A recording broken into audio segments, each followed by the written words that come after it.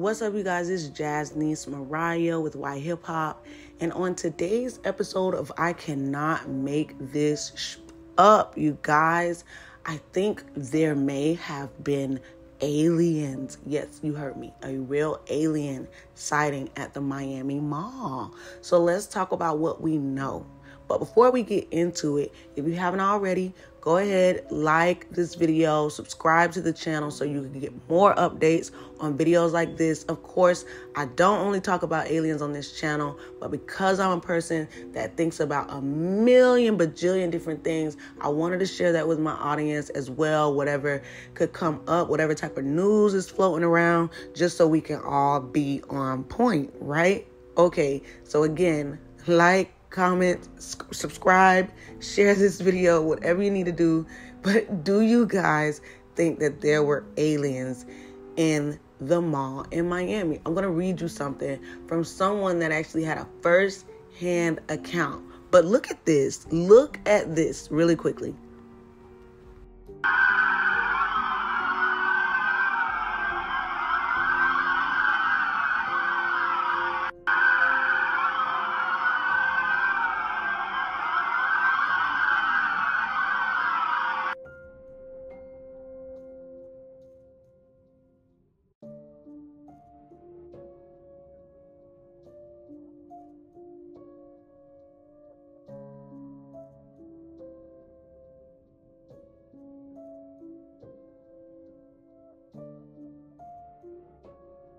Now, here's my thing, and I'm going to keep it a bean in the butt with y'all. At the end of the day, I feel like they have been lying to us for eons about the presence of aliens right here next to us.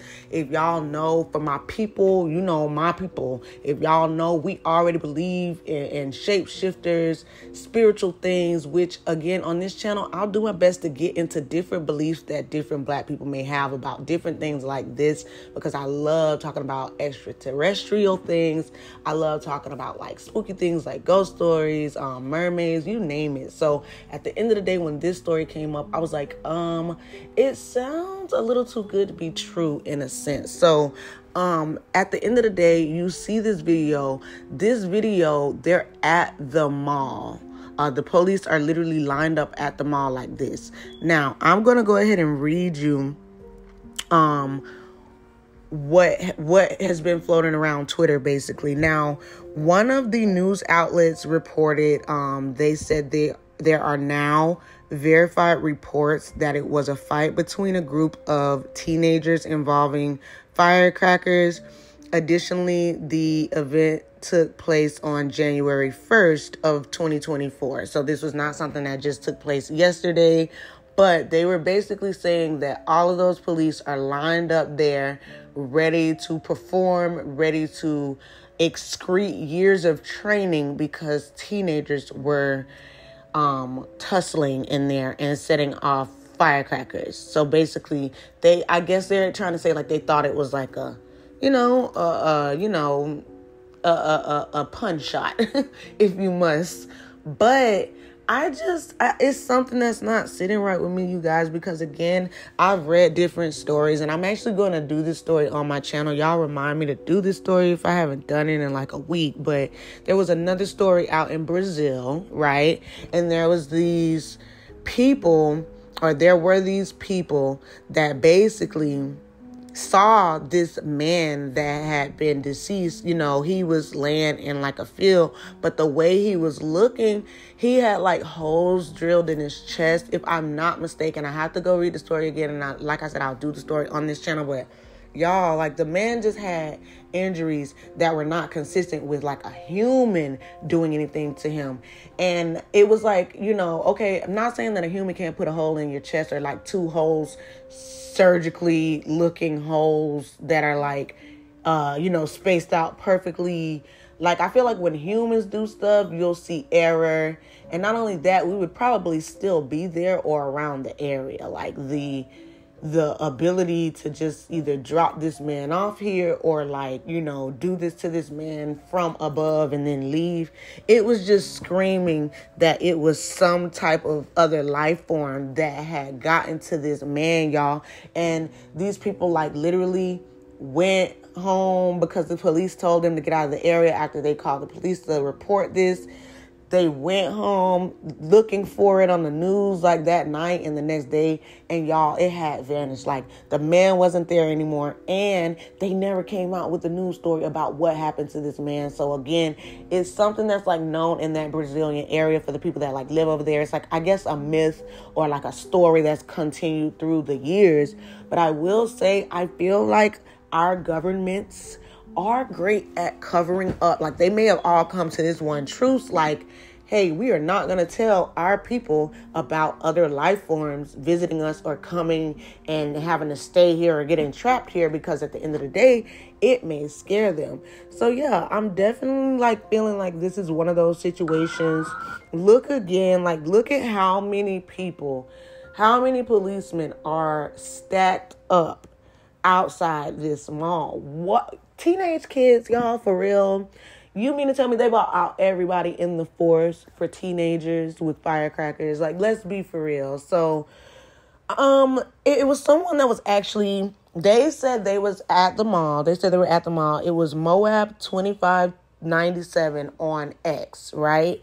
And he says, I was at the mall Miami. I was at the Miami Mall yesterday, and the government is lying. There were no kids fighting. Everyone started panicking because these gray creatures were walking around. They didn't make any noises or sounds, but stared and watched you move. I tried to take a video, but every time I would try to, it would just bug out. They set a perimeter and wouldn't let anyone out or in unless they went through their photos. We were visited by aliens and the government is covering it up. They were about 6 to 7 feet tall and walked very slowly. They could turn their head around completely, and it seemed like they would change forms, or they could change forms. Like they didn't have any bones and could bend their body in whatever way.